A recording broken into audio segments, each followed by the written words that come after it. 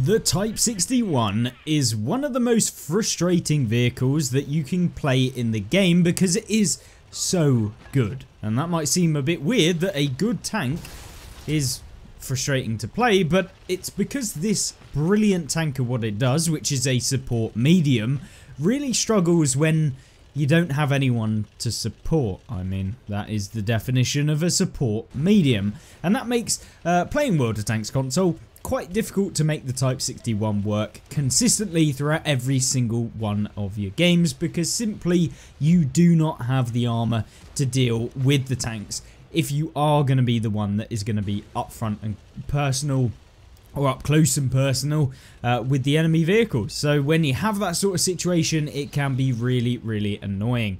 But what is great about this tank is that it has amazing alpha damage with really good accuracy and a brilliant amount of gun depression, making it one of the more flexible medium tanks in the game, as well as combine that with a brilliant power to weight ratio for a medium, and also with a decent top speed limit. It makes it really good. I actually thoroughly enjoy playing the Type 61, but for most people it's probably going to be a little bit of a painful experience to play this vehicle. And so I've picked this gameplay right here as the starter, because this is the kind of, I guess, more average game that you'll have in the Type 61, and some of the difficulties that you have when playing in a vehicle like this, albeit, yes, I'm sure we make some misplays in this game, but yeah, you'll certainly find yourself in a lot of situations where it feels just bad. And so we've done about 800 damage with a little bit of assistance, because we have really good view range with this tank, really good view range. Now, obviously auto-aiming a TS5 is not a good idea, so we're actually going to aim that one. And because the heat rounds are amazing on this vehicle, you can do that. And we found ourselves a nice little ISU. We were a complete bot and actually aimed for the mantlet, which of course, when you've got spaced armor and you're firing a mantlet of an ISU, which is pretty thick, it's not going to do anything.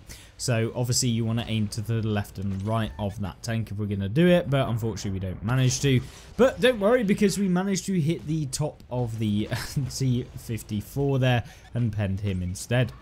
So this game not going particularly too well with regards to how much damage we've done, given we're 2.5 minutes into the game and have had a lot of opportunities already to deal quite a bit of damage. So what happens when your team suddenly just disappears because they've been losing way too much health towards some of these opponents that are pushing forward? You can see here that we've got 3 tanks in front of me, make that 4 if we count the heavy on the left. But the problem is now the enemy team have the entire right flank, and it means that they're going to basically come up from behind us very shortly. And when you let a team have the entirety of the map control within a game, well, guess what?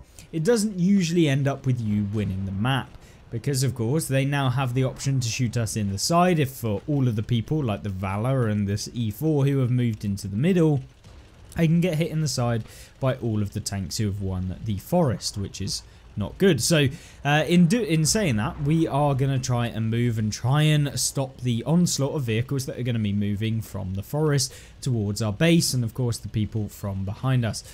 So with that being said, we picked up 1300 damage, but now we're getting out spotted by a medium or a light tank who has pushed up or from behind, as well as also now having people from behind bouncing off a 268 there, getting unlucky, which is just fantastic.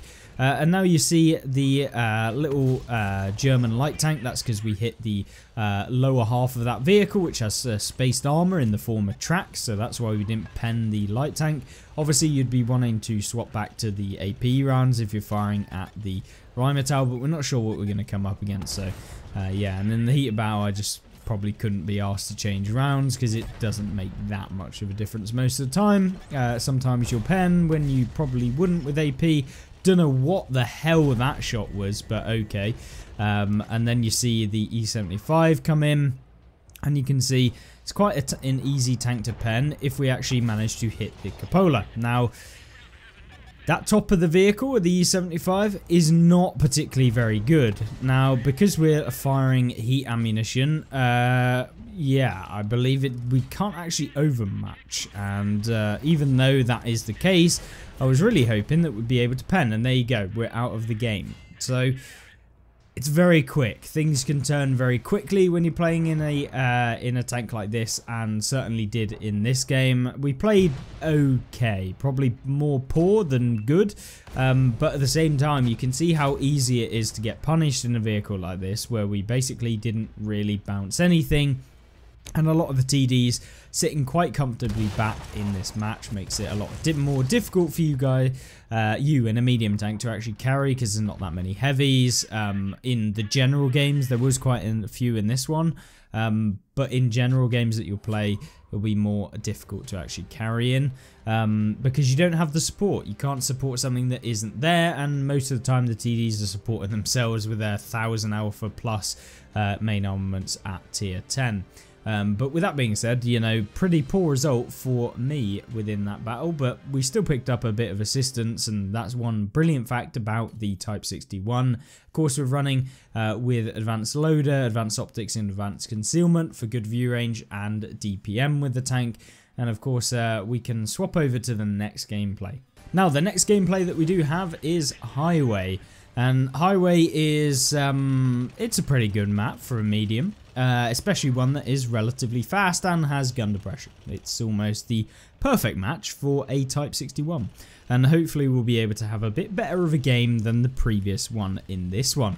And the whole point of showcasing the Type 61 to you guys today was actually to show you that you can play tech tree vehicles that aren't just your bog standard ones. You don't have to be playing FE 4005s all the time, and often you can actually be very well, it can be a lot more fun to play a vehicle like this as opposed to playing a vehicle that is, you know, predominantly played as an overpowered vehicle. So with that being said, we can move over to this flank. Now, there aren't a huge amount of support over here, but there's enough, and there's not that many vehicles that are pushed up, at least so far. We've got a light tank in the middle, so we don't want to get spotted by him just yet. But what we can hopefully do is get a few shots on these mediums and stuff that are pushing around. And if we can get rid of this light tank, then that'll be perfect, because yeah, he could be a real pain in the backside for just spotting us every time.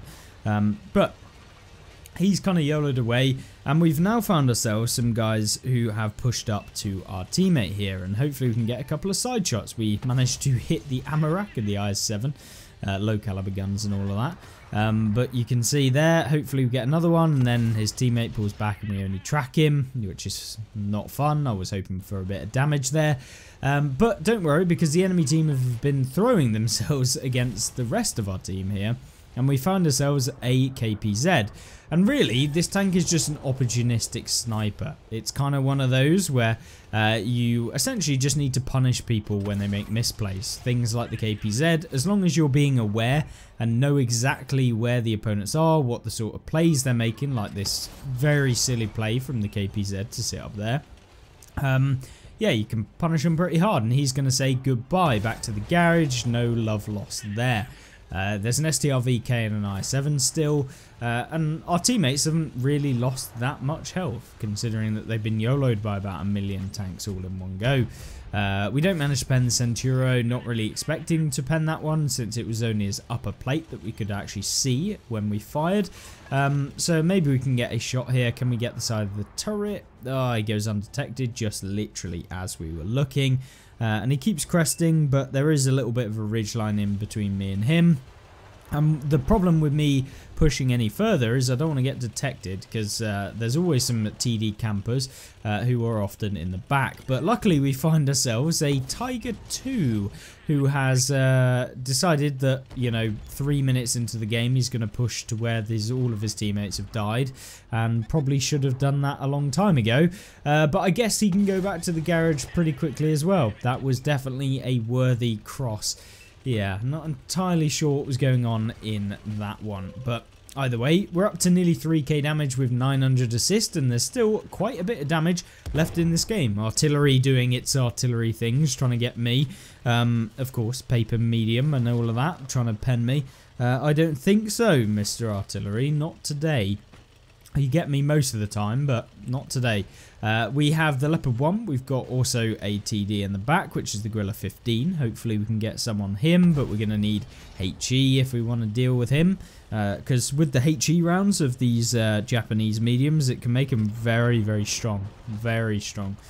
Because they have good DPMs, really nice DPMs. Of course, when you go up to the top one, which is the STB-1, the STB-1 has a lot more armor on the turret than the Type 61, which basically doesn't have any. And it also gets 390 alpha, I believe. It still has the 390 as opposed to the 360, which is on PC.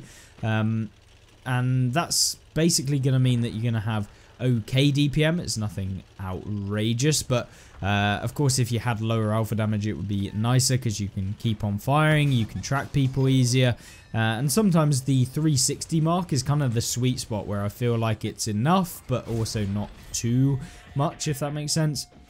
Now we aren't quite reloaded, and of course we can't quite get another shot on the Gorilla 15, but we picked up 3.6k, which isn't bad at all, but he gets removed, and hopefully we can get a little bit more damage. Hopefully someone over here is going to be on a bit of health for us to get at least one more shot in. And oh, there he is, the ST2. Let's aim, let's go for the track and pen.